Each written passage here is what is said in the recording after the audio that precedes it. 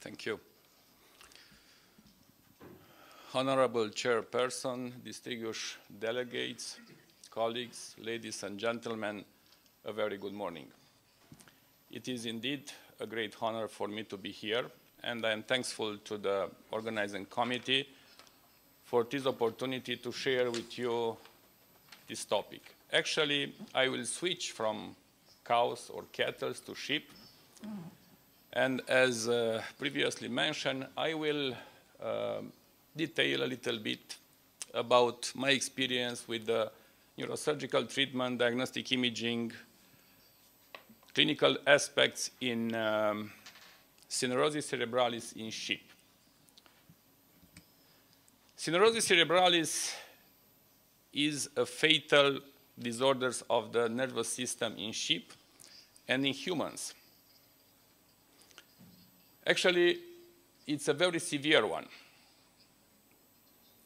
In human, the first case was diagnosed in Paris in 1913, and 70 years later in US, a young little girl, 4 years, was admitted in a hospital with a progressive generalized muscle weakness and other neurologic deficits.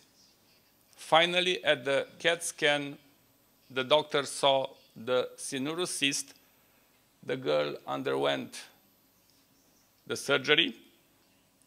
She was put on chemotherapy with praziquantel, but unhappily, the little girls didn't survive because the damage of the brain was so extensive and the survival rate was impossible. Actually, the mortality rate in the humans and in animals with coenurosis cerebralis cyst in the brain is 100%. In animals, there are a lot of publications, more or less, regarding to post-mortem findings. Why? For sure, Romania is a country somewhere in East Europe, and I was able to perform and the owners to pay for the surgery. For sure, in very advanced countries, this kind of surgery, it's kind of luxury. I remember these things, if I am right, Professor Steiner from Bern, in a talk, he said the farm animal surgery is two types, luxury and convenience. Actually, I think this one is both. Anyway, regarding to the prevalence of coenurosis cerebralis in sheep, the data is quite different. It ranges from 1 or 2% up to 28.5% or even 57% in other countries. It is caused by coenurosis cerebralis, which is the larval stage of Tinea multiceps, which parasites in dogs or in carnivores in general, and the sheep and humans are just intermediate. Surgical removal of the cyst, or at least deflation of the cyst by extraction of the fluid, is the only therapeutic solution. Objective of this study was to evaluate the imagistic accuracy investigation for confirming the clinical aspects, and after that to describe and to evaluate the neurosurgical procedure for cyst removal. In this study, I included just 18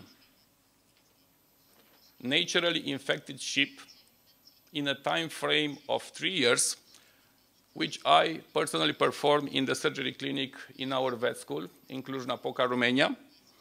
Was 4 different breeds, 10 males, 8 ewe, up to 18 months of age, 44 kilogram maximum, all with neurological sign, and all these animals underwent imagistic investigation, especially RX and CT. MRI, at least now, is not available in our country for the farm animals.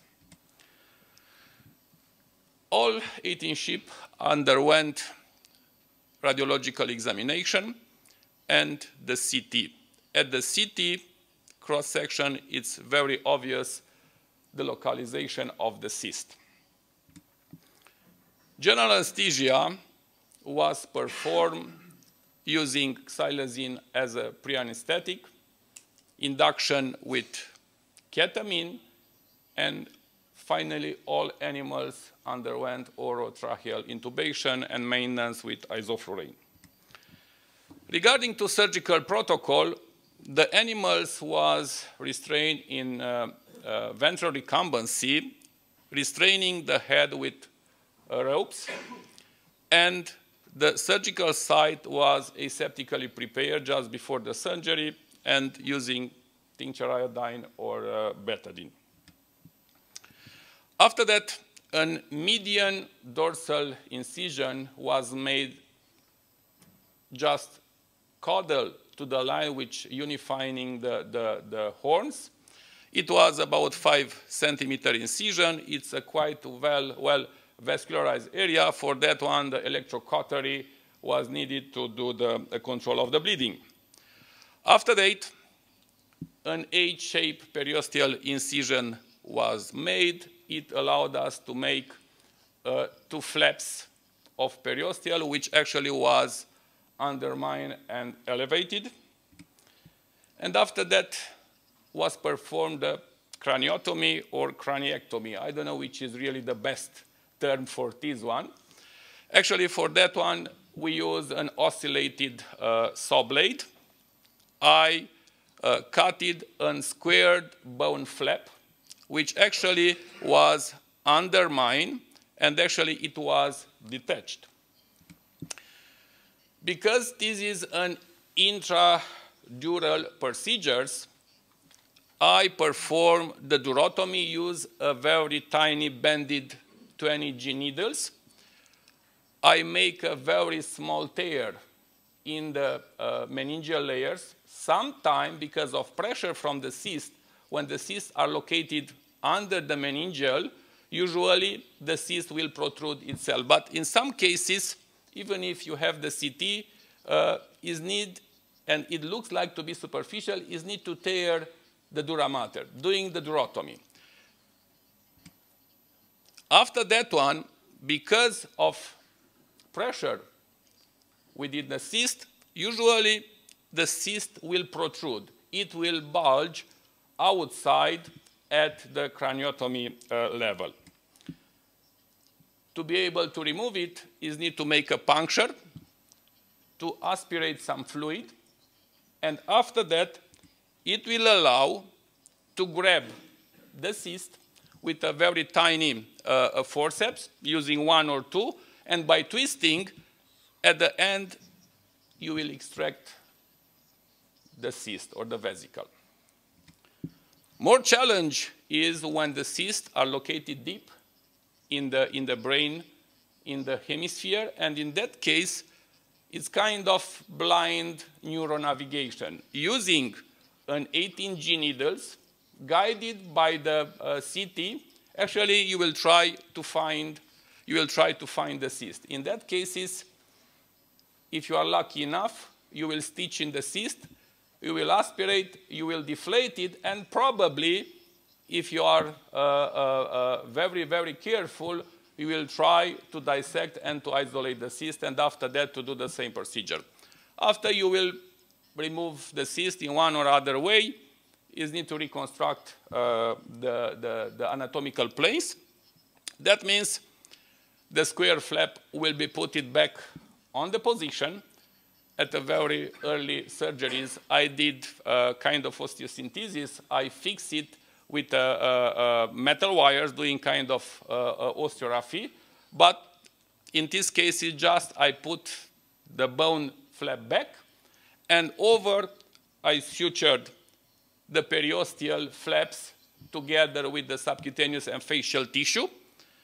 At the very end, suture of the skin, putting a bandage over, and post-op, about 5 days Cephalexin, 1 shot of meloxicam, and actually here is the post-op appearance. Usually in the first hour after the surgery, the animal will just stand, is starting to eat, and the recovery is impressive. Looks like the brain is not so sensitive in sheep, especially how we thought. I don't know what is happened in human when dairy will be removed, sometime a cyst which has 150, 170 cc. You can see in the cranial cavity a big empty space, and in the next 2 hours, the sheep is just standing, walking, and looks like it's a normal behavior. Actually, with the CT, it allowed us to do a very precise localization. 7 were in the left, 8 in the right lobe, and in 3 cases, the cyst was quite large, and it invaded both hemispheres. We identify a lot of clinical symptoms, and honestly, I was not able to make a very tight correlation between where it was localized and what clinical symptom I observed. As I told you earlier, the sheep recover quite nice. Usually, within 3-4 hours post-op, the sheep standing and started to eat. 1 sheep was euthanized because she was in recumbency before the surgery, and we decided to do the euthanasia. And in 1, at the very beginning, I had a very severe hemorrhage from the central artery, and it was an intraoperative death. But with all these 2 lost, actually, the recovery or successful rate was 88%. Conclusion, I would say this is the only one curative solution. CT, I consider, is the golden standard for the diagnosis. Regarding to the follow-up, I am in contact with the owners because it's a time frame of 3 years, because it's a retrospective study. All of them, they reported the animals ran because they are for reproduction, they are back to the normal life, they are alive, and I consider neurosurgery is approachable and is feasible even if in the farm animals. Thank you for your attention.